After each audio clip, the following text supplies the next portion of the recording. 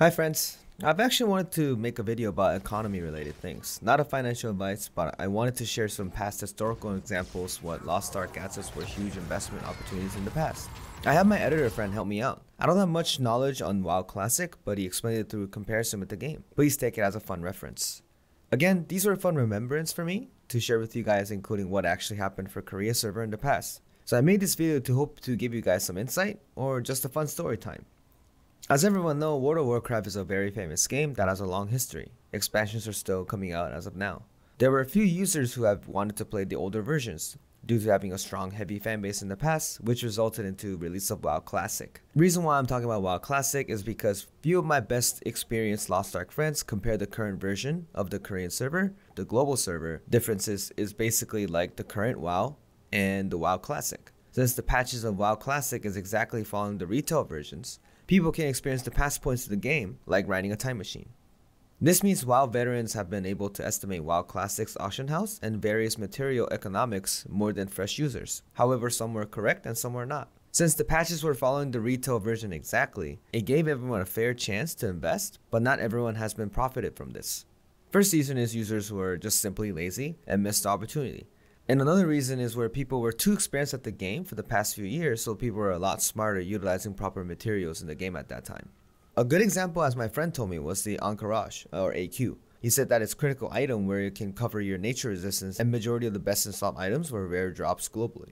All users had enough time and opportunity to farm this, so a small amount of players farmed it and hoarded all the items. Only few items were appearing a month or two before release, and price being at least 10 times more during release. Another example he told me was the Goblin Sapper Charge, a bomb you can hurt yourself but deal big damage around you. Apparently DPS players have been using this in a raid which cost lower tier life items like Mithril or Mage Reef Cloth has been increased in average price compared to the higher tier life skills. So why is this important? AQ was something users have missed out on opportunity, and Goblin Sapper Charge is an opportunity a user could make a fortune if they had some sort of sports site. As all of you already know, economy in RPG games feels like crypto markets. For example, in Lost ARK Korea, there has been a time where the Shiba Inu pet was on sale. During that time, the developers were not giving away free pets as much as now, so there were some users who have bought massive number of pets to resell in the future. Problem is that this pet was sold more often and even given out free at the time, to a point where the price of the pet was actually dropped enough for these resellers to not make a profit. AQ and WoW Classic was a rare guaranteed opportunity, but to prevent something like a Shiba Inu pet case in Lost Ark, you will need some foresight to cover your investment choices. For example, as of now, the first generation rare avatars, which are not out in the US yet, has about 150k gold in value dependent on classes, which is about $120 in value. These avatars were being sold as boxes in the past and they're about $24-32 in value, so they definitely increased in value right now. And since gold's value is very unstable, it is important for you to invest very cautiously.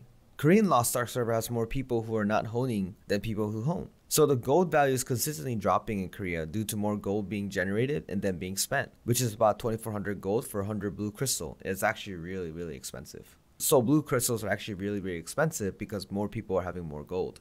However, looking at the global servers, there are more people that spend gold than generating gold. So the crystal prices are really low compared to the Korean server.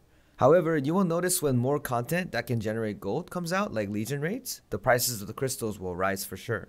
Another cool tip is Lost Ark has 6 combat stats. Out of these combat stats, expertise, domination, and endurance isn't quite as used often. However, these stats aren't completely useless.